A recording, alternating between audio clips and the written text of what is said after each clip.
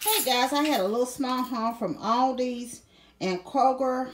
Aldi's did not have the no-carb bread, which is one of the things I went for, but they didn't have it. But I got a big bag of rice for the pantry, some turkey necks I'm going to put in the crock pot when I go to work tomorrow, a can of kidney beans, some eggs, Laughing Cow Swiss cheese. These strawberries look so bad, y'all. They were one something, so I'm going to try to salvage what I can.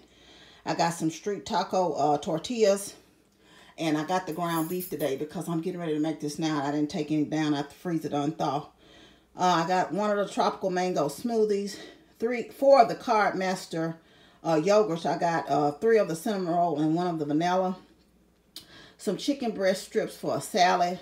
I had a taste for some Pringles, so I got a can of jalapenos, Pringles, some beef smoked sausage.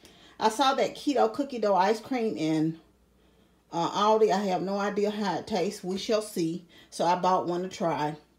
Some mini sweet peppers, 2 English cucumbers. And I got this Southwest chopped salad kit because I saw Queen Ray eating it on her channel and it looked so good. So I got me one for lunch tomorrow.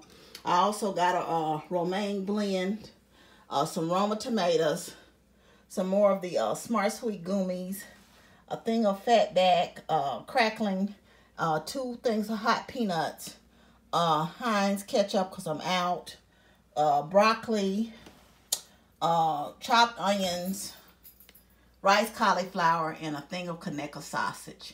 So that was my little quick mini haul between Kroger and Aldi.